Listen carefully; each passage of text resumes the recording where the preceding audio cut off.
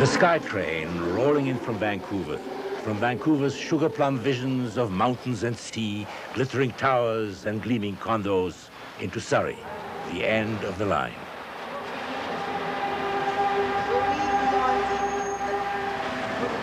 Here they come, the legions of Vancouver's overflow, refugees from the big city's high house prices, from hard winters across the Rockies and harsh lives across the seas. Surrey is not your typically pretty BC picture postcard. Its drearier aspects have made Surrey the butt of jokes in the province. But it's driven by the same dreams of lives of evergreen contentment as its glitzier neighbors. So attractive is the dream that Surrey is growing faster than any of them.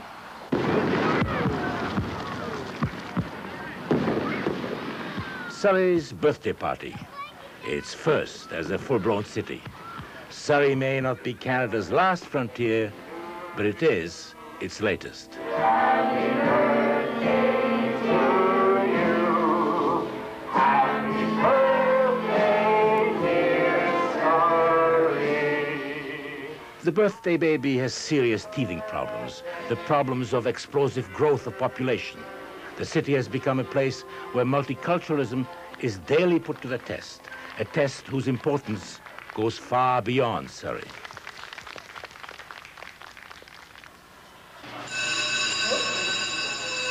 In Surrey, the fastest growing segment of the population are South Asians. There are more than 30,000 Sikhs here now.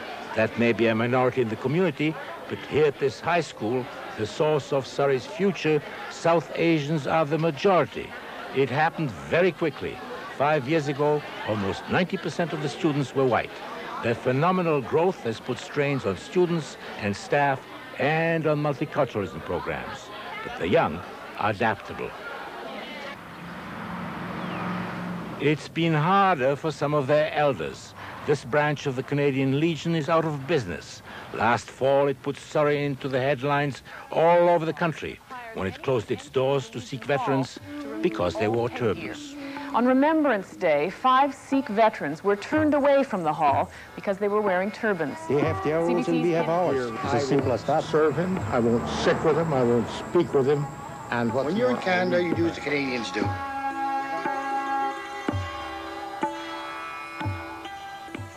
The discords of Surrey are Canada's discords. Multiculturalism's central idea that the celebration of our diversity will somehow bring us together is being increasingly challenged. Many now see it as a barrier that keeps us apart, or at best as a waste of money and effort. Nearly a quarter of a century after it became law, multiculturalism is under siege. A celebration, that's what multiculturalism was mostly when it was started a quarter of a century ago. An affirmation that all Canadians, no matter what their origin, are equal. But the history of multiculturalism and the motivations behind it are more complicated.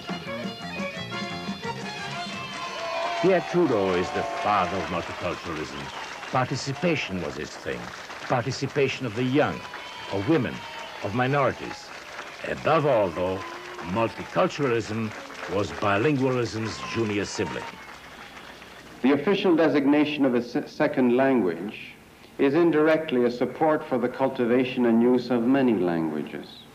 It is an invitation to explore the delights of many cultures. The linkage with bilingualism raised widespread suspicions that the motive behind multiculturalism was to buy votes and support for biculturalism. Bicultural. That suspicion lingers. It was the easy way out to satisfy that particular concern at the time.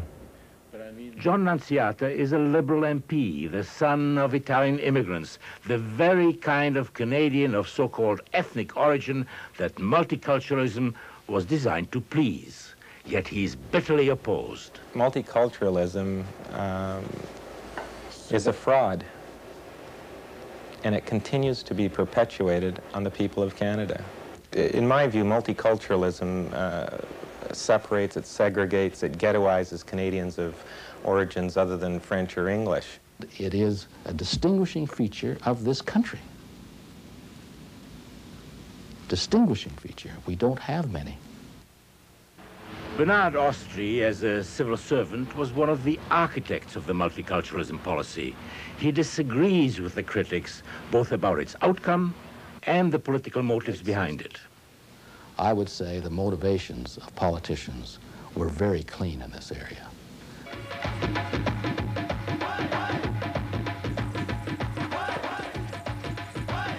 Nicky Basra of Surrey, a child of multiculturalism. She was born when it came into being, and she grew up with it. As she changed over the years, so did multiculturalism. For her, multiculturalism is not so much a policy or a program, it is a way of life. It is the way she looks at herself, how through dancing and in life, she expresses her identity as a South Asian and a Canadian. The costumes may look traditional, but those moves, that rhythm, they're certainly not. That's the beat of hip-hop. It's called Bhangra dancing, a combination of the traditional Punjabi folk songs with the funky 90s tempo of the West. I've got two cultures to work with. I could either go totally traditional, or I could go totally modern, or I could find somewhere in between. I think that's where my life is, in the middle, bit of both. Living in the middle, living in two worlds. It's very competitive to get into the RCMP. An RCMP recruiting session, trying to get a job, trying to become a Mountie, the world of the modern Western woman. That's one world Nicky Basra lives in. And this is her other world, the world of her parents, her role as a devout Sikh. It's an identity she was not always comfortable with. Even turbans and stuff like that, I was just so afraid of it. Like I was afraid of how people would react. So I tried to be like them. And I would try to disassociate myself as much as I could. Well, I'm not like them, you know. That was when she was younger, growing up in Kamloops, where there was no large, cohesive Sikh community, when at times she was the only South Asian in class. My friends were going to come over, and I was like, Mom, you know, why can't you put on something, you know, Canadian? Because my mom doesn't speak English, and she's only worn her Indian clothes. I mean, that's all she's worn all her life, and that's all she's ever going to wear. She's never worn pants or dresses or nothing. And it was almost like I was embarrassed of her.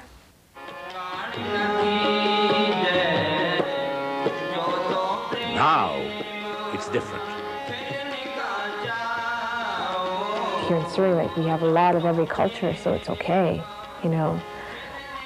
It's a lot more accepting here, I'd say. I think we're given more of a chance now to express where we're from. Acceptance of ethnic differences, after all, that's what multiculturalism is all about. So how much acceptance is there in Surrey? I have a lot of friends that are Indo-Canadian Muslim, one of my best friends. They've taught me so much, and I love the food. Acceptance, yes, but with reservations. Jean Ennington has lived here for nearly 40 years, has been involved in local politics, and works as a realtor. What bothers her about South Asians, she says, is that too many of them don't pay their fair share of taxes. They use the services, they use the schools, they use the garbage. I mean, I've watched when there's as many as 24 milk jugs out in a week. You can tell by the cars parked. I think if you just look and you've got 7 or 8 cars, that is not a single family home. Illegal suites, that's the problem. Street after street of homes that house several households but are zoned and taxed as single-family houses. It's an issue that has raised widespread resentment.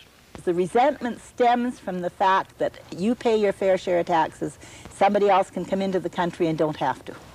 I was raised in Canada where we obey our laws. I don't know what the kind of law is in India or anywhere else that they come. It's not just India. I was raised that this is our bylaw and don't break it. For her, it's a matter of law enforcement. For others, it's a matter of changing the law to make housing more affordable by allowing smaller lots and more multifamily housing. Lots in Surrey are large, leftover of its rural past, but empty building lots are big city expensive, $140,000. That, says builder Ragbeer Gurm, forces people into sharing. I would say that this is a rich-poor issue, really, and it's the poor that buy these houses. It's the lower end of the middle class and upper end of the working class that you find in these homes. From the outside, they look like the monster homes of rich Asian immigrants that have mushroomed in Vancouver, the mega houses that have Vancouverites clucking in disapproval or ooh-ahing in envy. But inside, it's different. Inside, you'll find people like Rajendra Gill and his wife Sabjit. They and their 3 teenage children live in 2 rooms they rent for $400 a month. They may be living in a fancy-looking new house, but they're still 5 people crammed into 2 rooms, the kind of crowded living new immigrants often have had to put up with. Here in the community, he says, my lack of English is no problem. But elsewhere, in stores, on the job, it is. That's why immigrants have always stuck together, to have someone to talk to in their own language. Now, though, the growth of ethnic enclaves is widely seen as an outgrowth of multiculturalism. It encourages, very much so, it encourages to maintain your own cultural background. I think that if you're going to have a country, you should have main languages, and they should learn that. Ghettoizing does not help that. Multiculturalism that focuses basically on your cultural background does not help that, in my opinion. That's Bill Formage.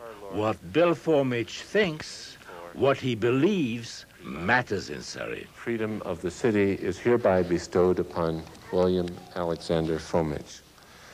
Bill Formage. Formage, being honored for a lifetime of service to Surrey, has lived here most of his life and served on Surrey Council for more than 30 years. To Formage, multiculturalism is, first of all, a waste of money. He thinks it was handled better when he was young. There was no such thing as an ethnic group. I don't even remember the word when I was a kid. Basically, everybody talked English, even the so-called ethnic people. They spoke English, or they tried hard to learn it. Eventually, they learned it, and that's the way it was. But not everyone. Not Formage's grandmother, for instance. It was 56 years she was here and couldn't speak a word of English, you know, and that's not good.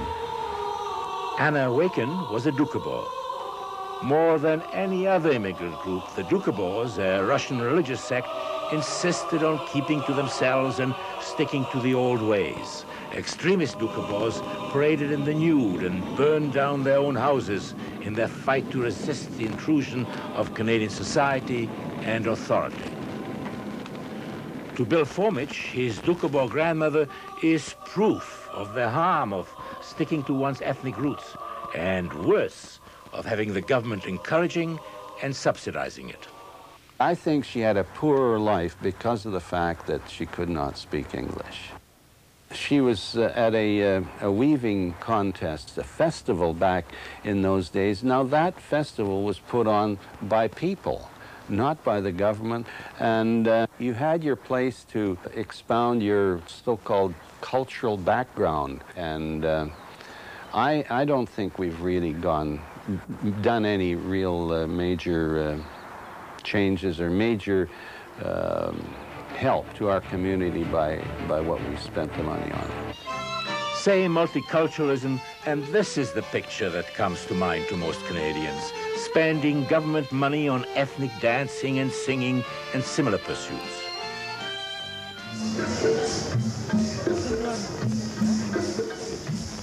But that's changed. Vicky Bazra and her friends don't get a penny from the government. They sewed their own costumes for their performance this summer at Vancouver's PNE, the Pacific National Exhibition.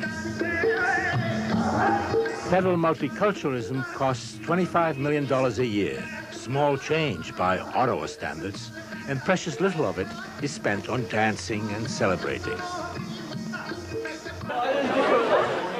This is where most of the money is spent nowadays, and it's aimed mostly at whites. Year by year, there have been fewer and fewer white faces at Princess Margaret High, and now the school is trying to get them to get used to the new color scheme.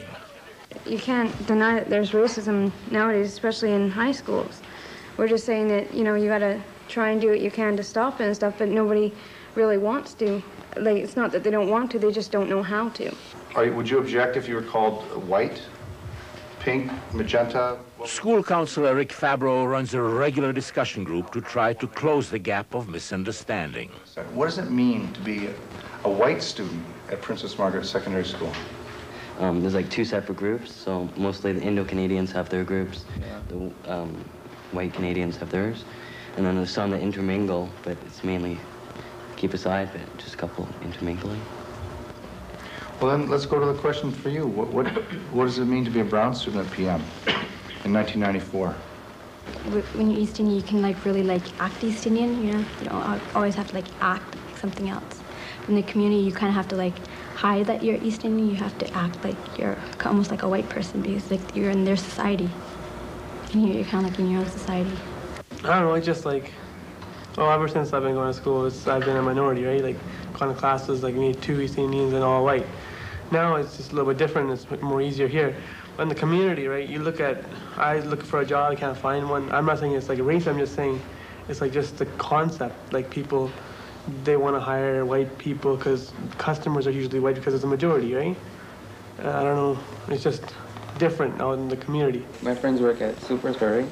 Mm-hmm. And they're not allowed to keep beards and whatever else, long hair. And he wants to keep a turban and a beard, and he's not allowed to. At Superstore? Superstore.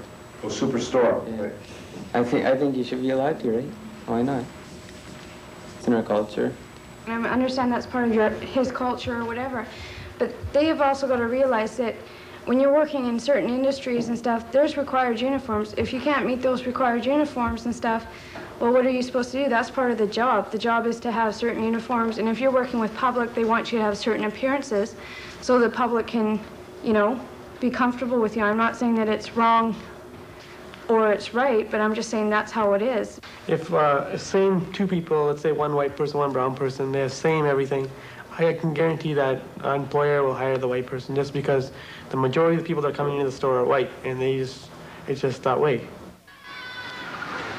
Those feelings have brought on racial friction at the school and the occasional fisticuffs, but no deadly violence as in schools in the United States, and no fracas over ethnic dress as in France.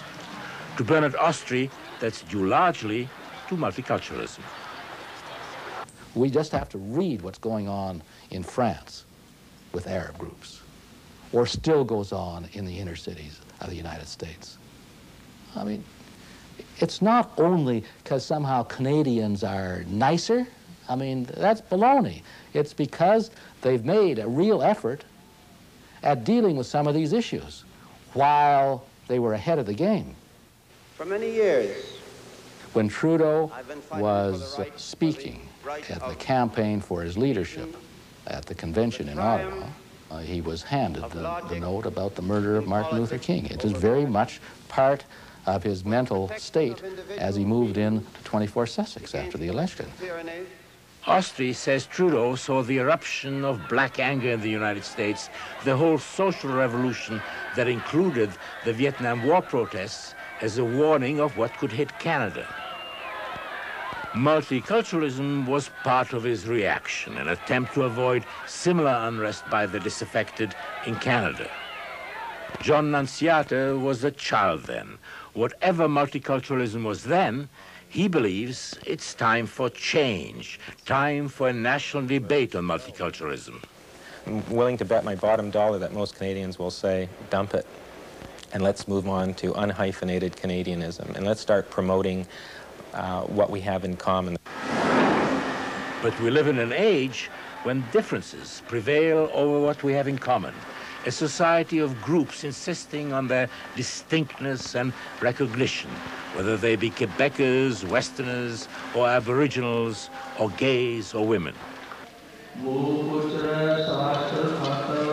And the same goes for Nikki Basra, for the Sikhs of Surrey, for ethnic minorities throughout the country. It's not a matter of a hyphen, nor of multicultural policy, but of human rights and dignity.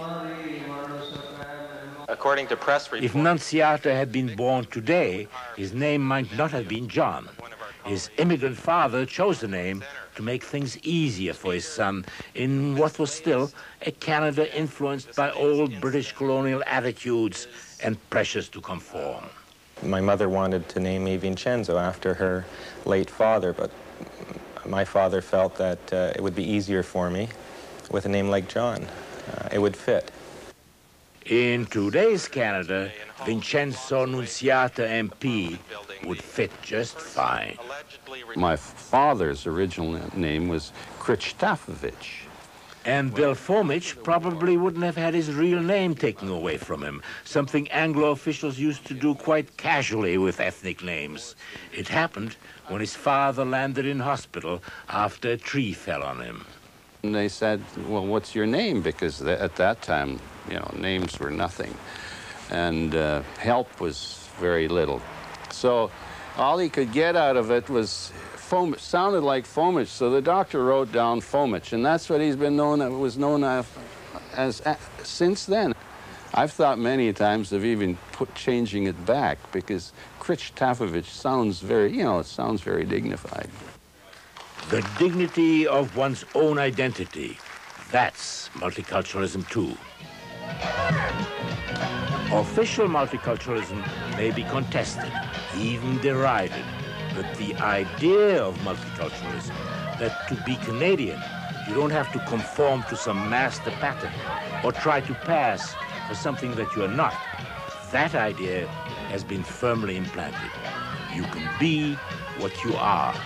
You can do your own thing in Canada. All ethnics do it, even those who never think of themselves as ethnics, and certainly not as hyphenated Canadians. The genteel decorum, the way they're dressed, you'd never confuse them with Italians playing bocce or Frenchmen pétanque.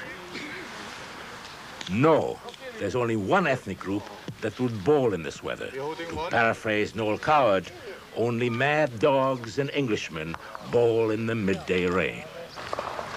For Primetime News, I'm Joe Schlesinger in Surrey, BC. Nice boat. Yeah.